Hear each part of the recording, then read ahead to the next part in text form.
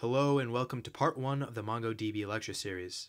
In this video, you'll learn a bit about what MongoDB is, how it works, and why you may want to use it for your projects. I'm Ridoy Majumdar, and I'm the instructor for this course. I have many years of programming experience, and I've used MongoDB as a database for many projects in the past.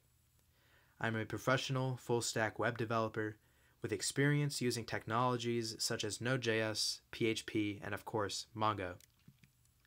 Here's a brief overview of what you can expect to learn in this course.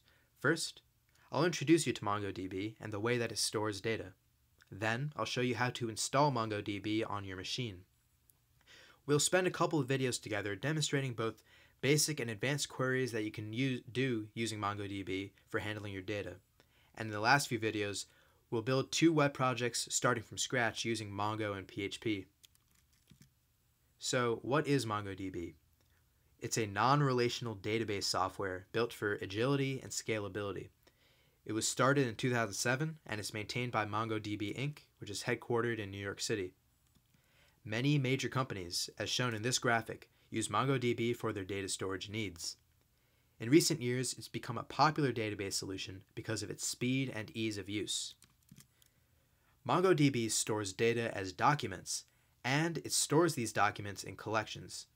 Suppose that you're building an application for tracking the attendance of students in a classroom. For this application, you may decide to create a collection named Students, and each document in this Students collection can represent the data for a single student. Documents stored in MongoDB are in the JSON format. If you're not familiar with what JSON is, that's fine because it's very easy to understand and it's also very human readable. JSON stands for JavaScript Object Notation. Objects in JSON start and end with curly braces, and data is stored as key value pairs. Here's an example of an object.